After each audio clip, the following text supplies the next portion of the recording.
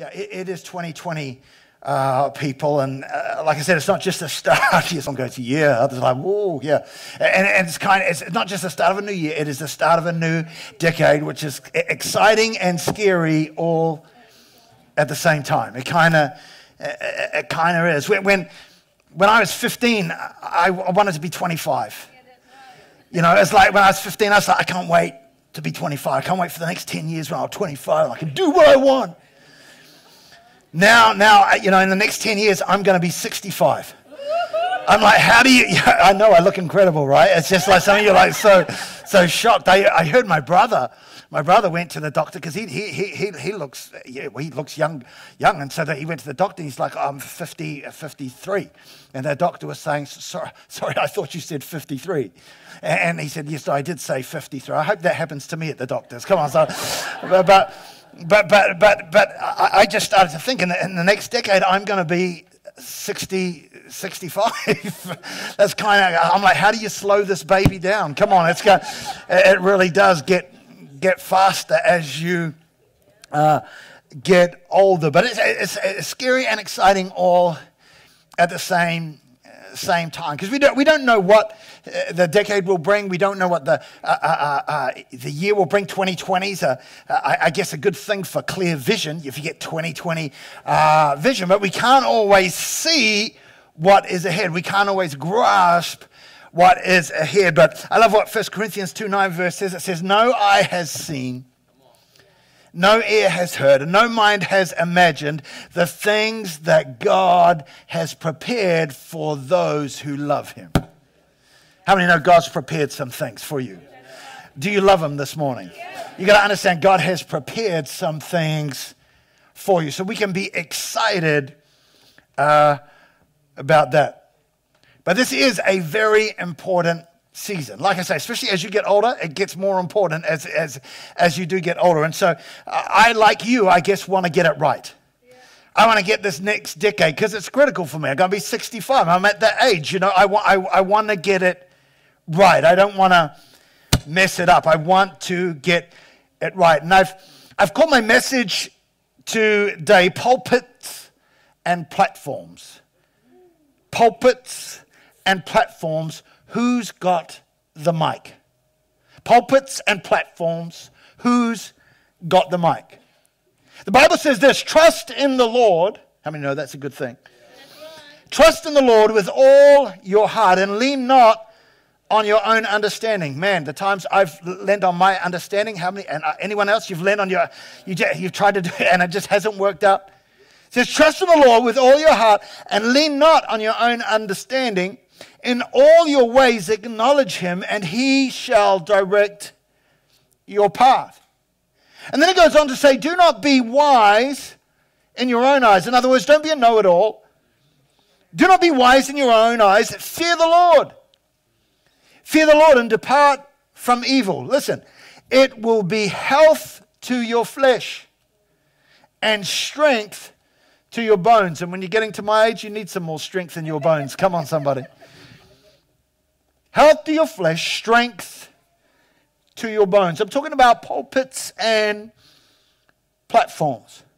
See, the platform here is a special place. The pulpit in many churches that you go to, it is a sacred place. They will call the pulpit is a sacred place. There are some altars or platforms that when you go onto, you have to take your shoes off because they're like, this is holy ground. It's a special place.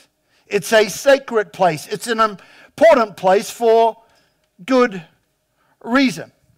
And that's why as a church leader, we are always careful who we give the platform to. We're always careful who we give the pulpit to. Over the years, I've had people say, oh, I'd love to be able to preach. And I'm like, it's fine, but I don't know you. And so we're careful who we give the pulpit to. We're careful who we give the platform to, who we give the mic to. And you should expect that from me. You should expect that from me. And that is because we understand that the pulpit and platform is a place of influence. It's a place of authority. So the people you placed there, and I don't know why that mic is doing that. Why is it doing that?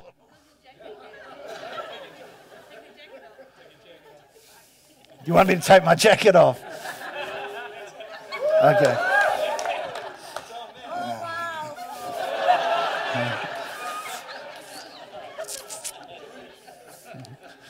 Thought this was going to be a serious message, Pastor Adam. Still doing it. Why is it doing it? Why is it doing it?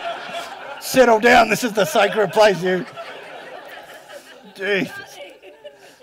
Security escort that man out of the building.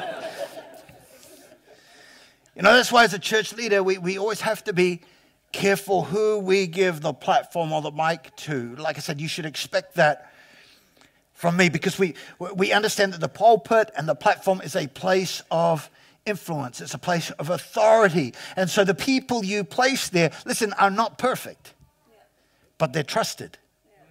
So they're not perfect, but they're trusted. We know them. We know them. And like I say, we never would say anyone up here is perfect and they've got it all together, because if you've watched me long enough, you know that's not true. Come on, someone. You didn't have to amen that so vigorously. But it's true. Not perfect, but trusted. Because this is a sacred place. And we do that because we understand the power of the platform. We understand the power of the platform to shape lives, to save a soul, to shift thinking. We understand the power of the platform to encourage people and offend people. You know, I love it as a minister, and I knew someone would do this after the last service, but I love it as a minister when you finish preaching, you know, and it's not that you're looking for this, and just so you know, I'm not looking for this, but it is encouraging to me when someone says, hey, I was encouraged by your message today. You don't always know. You know, was that okay? And in fact, many of the times we have no clue. Was that you're preaching your heart up, but you don't know.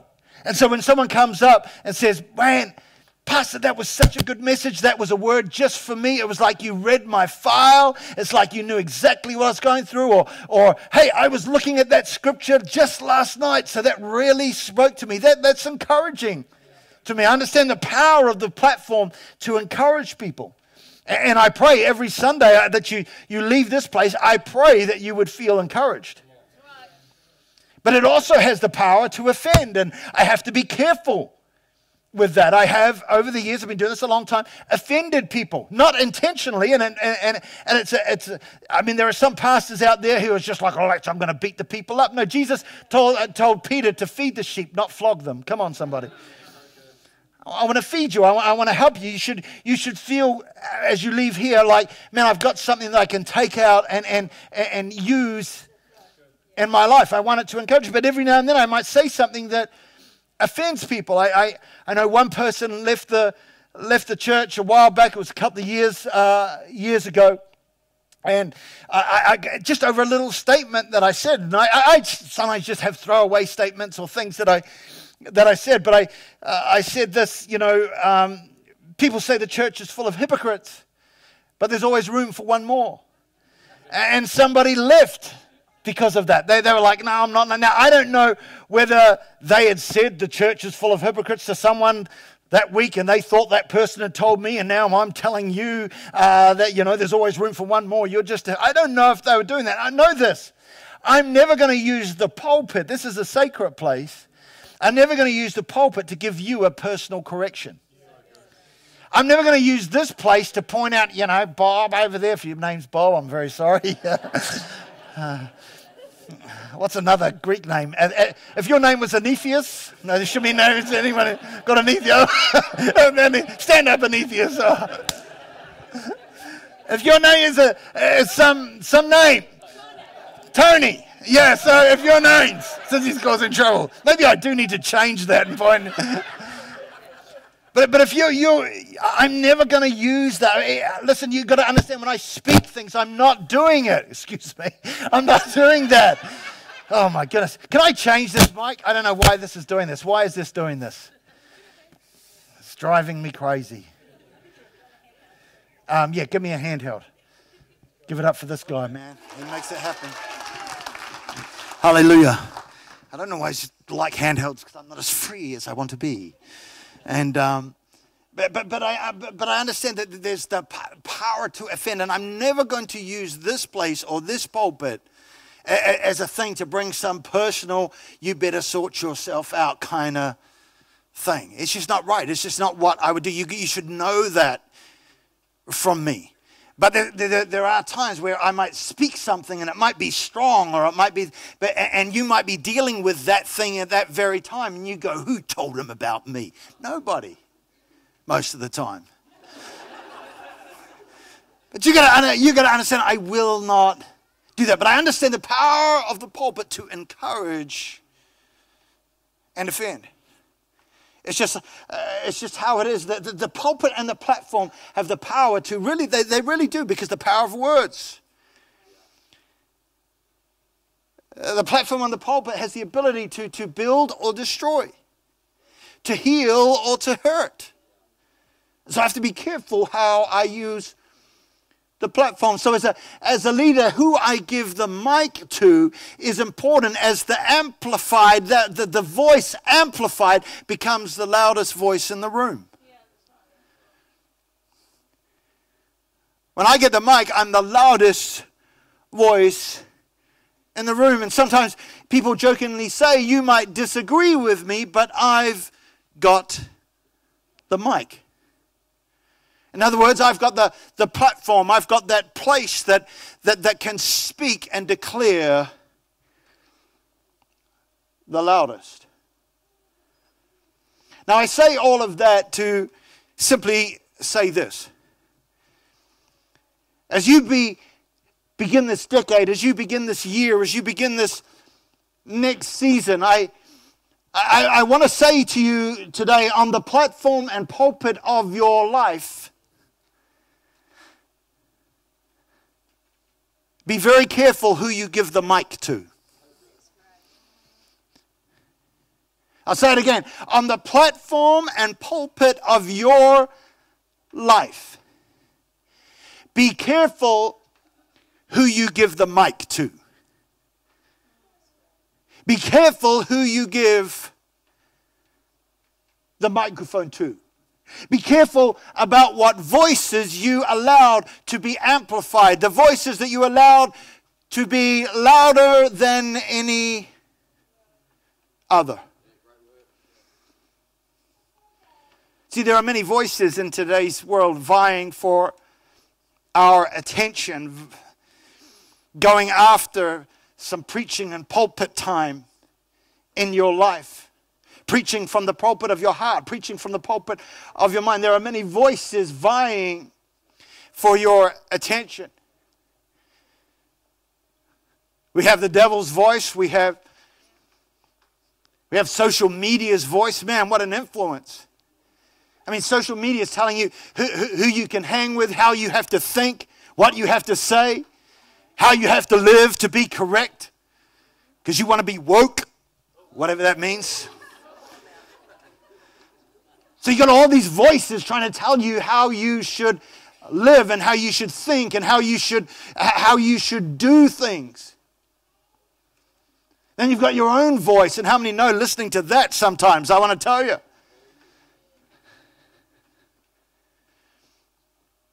Man, I can be my own worst enemy.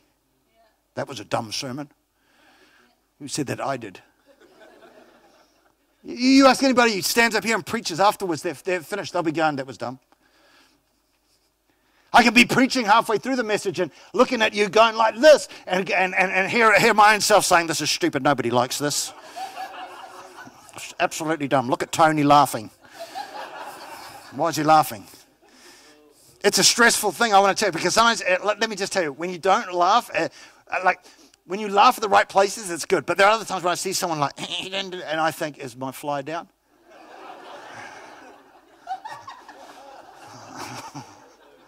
Just check.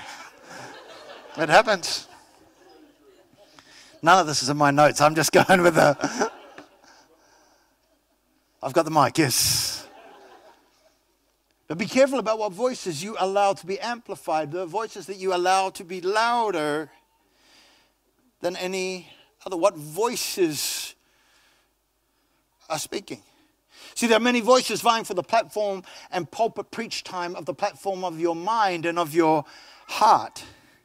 That's why Proverbs tells us, guard your heart. Above all else, guard your heart, for everything you do flows from it. It's a platform, it's a pulpit, it's a place that affects our lives. And so there are many voices, and those voices desire to shape and shift your thinking. There are many voices vying for the platform of your life. They desire to shift and shape your thinking, and those voices will affect your choices. That's right. That even rhymes. Those voices will affect your choices. So be careful who and what you trust with the microphone of your life. Be careful who or what you trust to speak. Choose carefully who you give the microphone of your life to. Because who you give your mic to matters. They become the loudest voice. And so the question and the challenge for us today as we begin this new decade, as we begin this new year, is what or who will have the loudest voice, the biggest say in your life? Who's going to get the mic?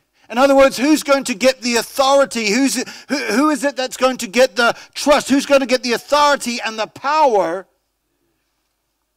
to speak into your life? Because I can guarantee you that there'll be some voices that you shouldn't be listening to. Come on. It's just how it is. And so as we begin this year, we want to make sure we give the platform of our lives to the right, to that which we trust. And so the question or the challenge for us today is, in our life, who are we going to give the mic to, that authority, that power to speak? Are we going to give it to the world or to the Word? To the world or to the Word? The Scripture, of course, encourages us to trust in the Lord. We read it out in the beginning. Trust in the Lord with all of your heart. In other words, don't let the world direct your way.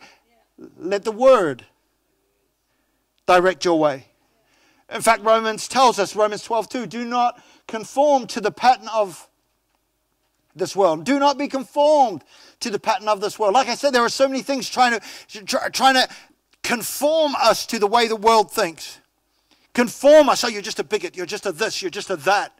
If you don't live this way, if you don't do that way. That's why I said one of the biggest challenges of our time is the freedom of speech.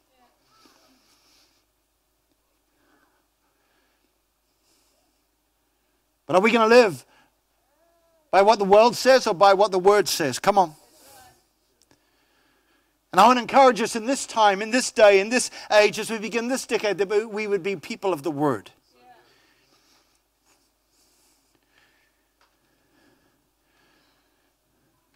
Why? Because God says, thy word is a lamp unto thy feet and a light unto thy path. And Jesus said this. He said, the words that I speak to you, the words that I speak to you, understand. This is Christ speaking. He says, the words that I speak to you are spirit and their life. Friends, I want to tell you, again, there are so many words out there that bring death and hopelessness and loss. But the words He speaks to us are spirit and life. So we say, King Jesus, speak to us.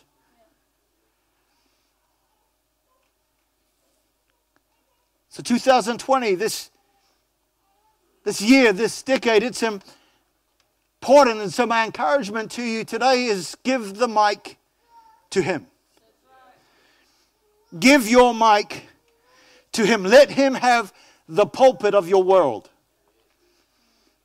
And give him the authority in your life to speak the loudest.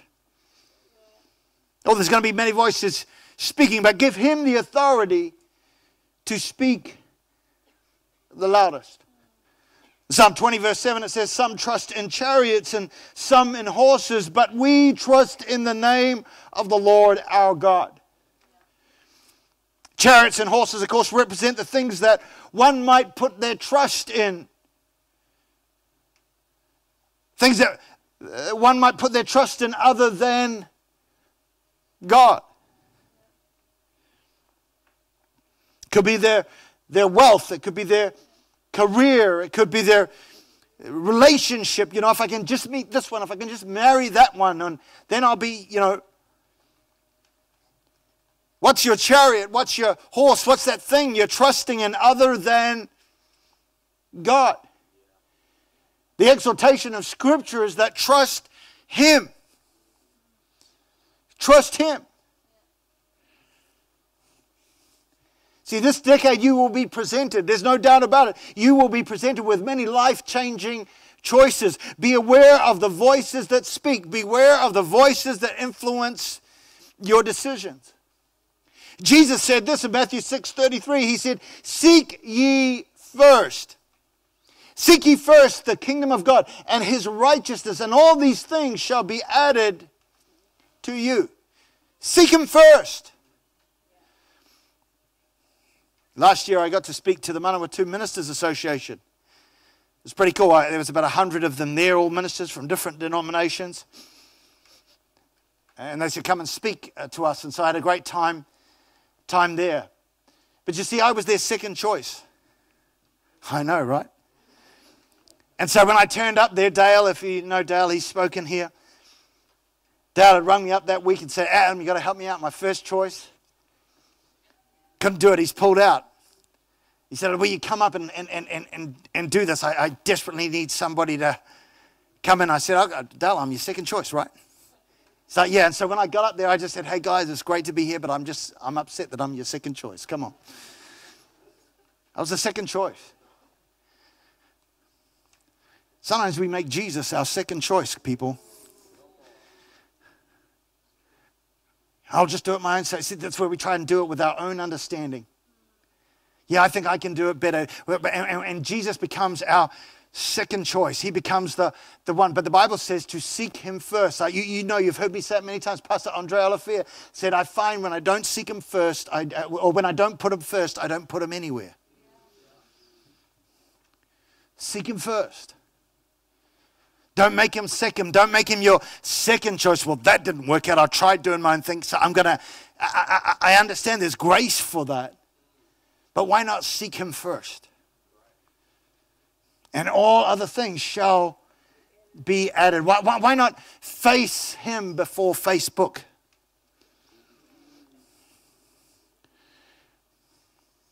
It's gone quiet in this little church. See, I'm believing for God's favor. I'm believing for God's favor over this. I love that scripture. What was that scripture again, Helen? Yeah, say it again. What a nice and loud voice. The year with abundance. Somebody say, I receive that. Come on. So I believe in the favor of God. I believe that God's favor is for us. But the truth is, we don't know what will happen tomorrow. We don't know. The Bible even says don't even boast about tomorrow, because we don't even know what's going to happen tomorrow. And that's why I'm always, I guess, a little bit careful. When I say, I don't know what happened in 2018, but 2009 is going to be your best year ever. I have no idea what's going to happen. Come on. I have no idea what's going to happen. We don't know. The Bible says, you can't even say that, because you don't even know what will happen even tomorrow. That's why we trust Him. Listen, because we don't know. My favorite saying, one of them, got many, is we don't know what the future holds, but we know who holds the future. We know He's got the whole world in His hands. Sing it, Tony. No, don't. We don't know what the future holds, but we know who holds the future. That's why we should trust in the Lord with all of our heart. That's why we should lean not on our own understanding. That's why in all of our ways we should acknowledge Him, because as we do that, it says He shall direct our path. And listen, I say this every time I read this scripture, but it's so important. I don't know if we get it. Simply this: whatever you acknowledge will direct your path. Whatever you acknowledge will direct you. You acknowledge fear in your life, that's going to direct you. You acknowledge social media in your life. Whatever social media says. What's Kim saying? You know, what's the latest this or latest who might someday be a has-been, but who's cool at the moment, and what are they saying about how I should live? You know, we come on. Whatever you acknowledge, if you acknowledge that, that is what will direct your path. So don't let the world direct you. Let the Word direct your path. In all your ways acknowledge Him, and He shall direct your path. So that, again, don't be a wise guy. Don't be someone who's smart in their own eyes. I've tried it. It doesn't work. Fear Him. Depart from evil. Well, everybody else is doing it. So, don't you do it. Because here's what it'll do. It'll bring health to your flesh and strength to your bones. And I want to do this decade strong. Come on, somebody. And I pray you want to do this decade strong. So the keyboard worship team people can come, and Tony, you can come too. But I'm saying give Him, not Tony, but give Him the mic of your life. Give Christ the microphone, the platform, the pulpit of your life. I want to encourage you to do that today. As we ease into the new year, as we search for clarity of God, what would you have us do among the many voices that are out there? God, we desire to hand you the microphone to the platforms of my life. I give you the microphone to the pulpit of my life. I want to bring myself under your authority, under your grace, under your word. And you've got to understand, sometimes when God speaks, He might say things that can make you uncomfortable. Sometimes His answer will be no. Sometimes he won't. Listen, you know it. His thoughts are not our thoughts. His ways not our ways. Sometimes He'll say, that's not the way I want. But I want to go that way. He's like, don't. I want you to go this way. Give Him the pulpit of your life. Give Him the microphone to your world.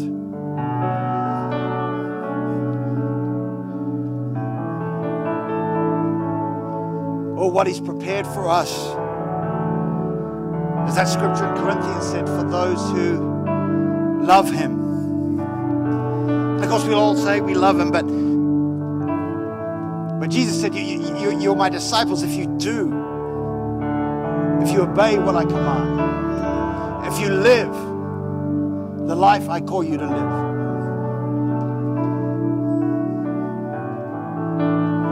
Let's be ones who follow him and give him all authority to speak into our world, to tell us to go left when we want to go right,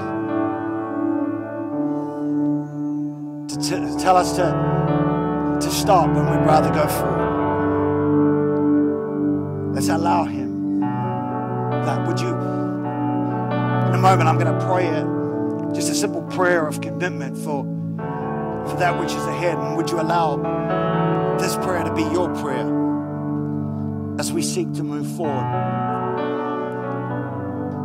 into this next season, an important season of our lives? Would you bow your heads and close your eyes?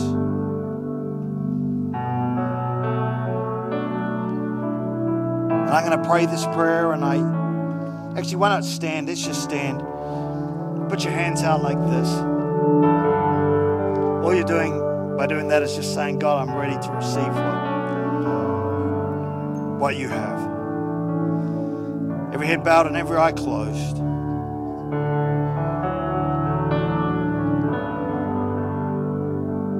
Today, God, we